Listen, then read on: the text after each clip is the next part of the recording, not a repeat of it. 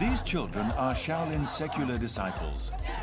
Shaolin followers are divided into secular disciples and martial monks.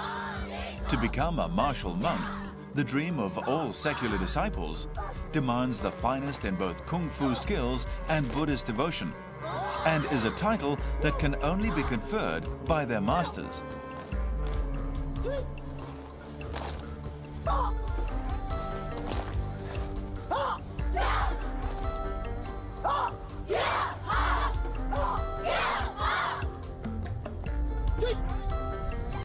Here, they created Tongji Gong, which incorporates the advantages of every style of Shaolin Kung Fu.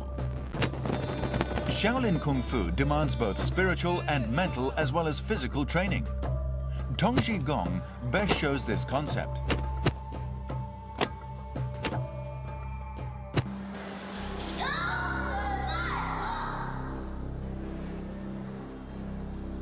Tongji Gong is divided into basic and advanced levels. Basic Tongji Gong focuses on mobility, especially various forms of rolling and leaping.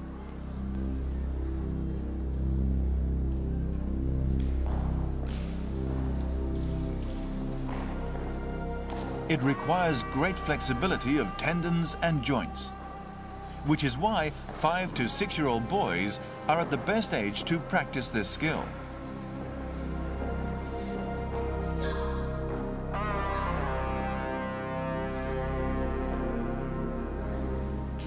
These 2 9-year-old boys, who have practiced basic Tongji Gong for 4 years, have made the most fragile parts of their bodies become deadly weapons.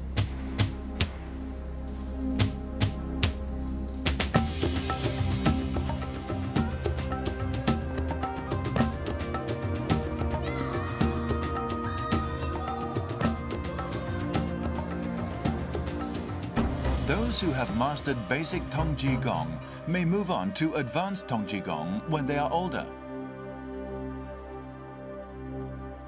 This 18-year-old student has practiced advanced Tongji Gong for 6 years and demonstrates the extremes of flexibility capable by the human body.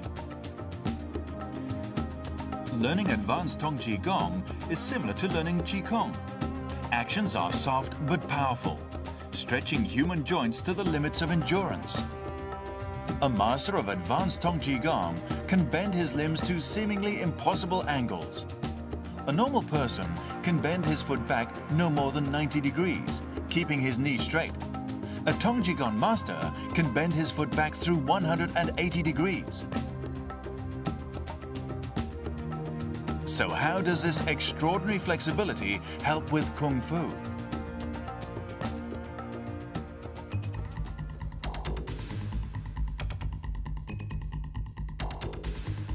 According to Master Shi Henjun, to become a Shaolin Kung Fu master, Tongji Gong is vital.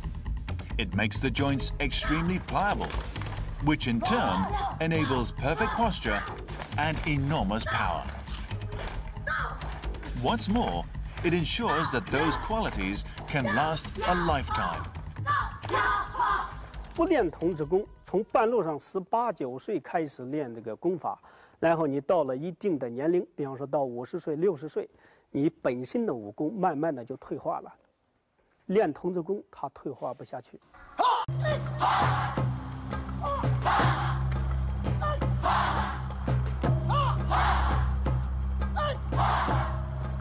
Shaolin martial monks number only around 30.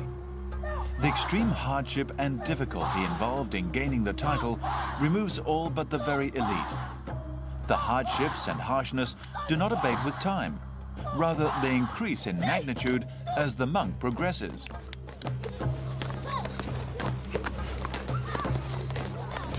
Back from their crawl down the hill, the students practice basic Kung Fu drill for 2 hours a day.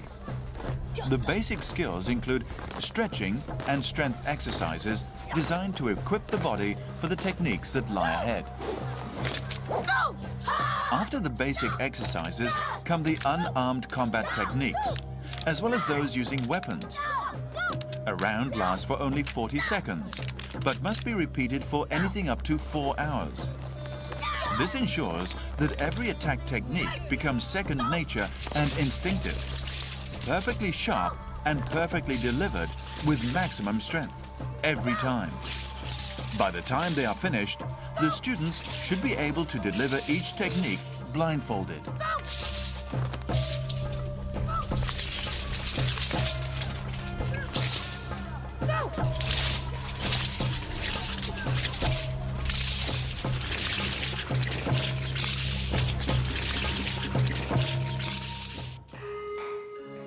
The kitchen of Shaolin Temple prepares vegetarian food for over 100 people every day. Dishes like bean sprouts, steamed buns, and rice. Despite their intensive exercise program, Shaolin martial monks are vegetarians, the simplicity of their food reflecting the simplicity of their lifestyle. Secular disciples, like martial monks, are also required to be vegetarian. The extent of their exercise regime means that these children often eat much more than their adult counterparts.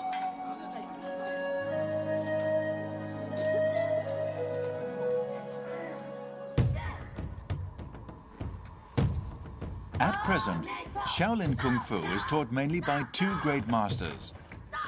One is Master Shi Hen-jun, the head of the Secular Disciples Training School. And the other is Master Shi De-yang, the coach of the Martial Monks Reserve Team. Each new disciple is carefully screened to see whether they have the requisite talent and ability. Hands can smash bricks.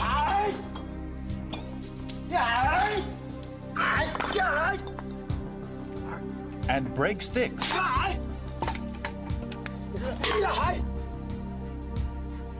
Feet can splinter rocks. And a staff. Even the most delicate parts of the body can become immune to scimitar or spear attack. The stomach can resist a trident stab, or can break sticks. The throat can resist attack by spear.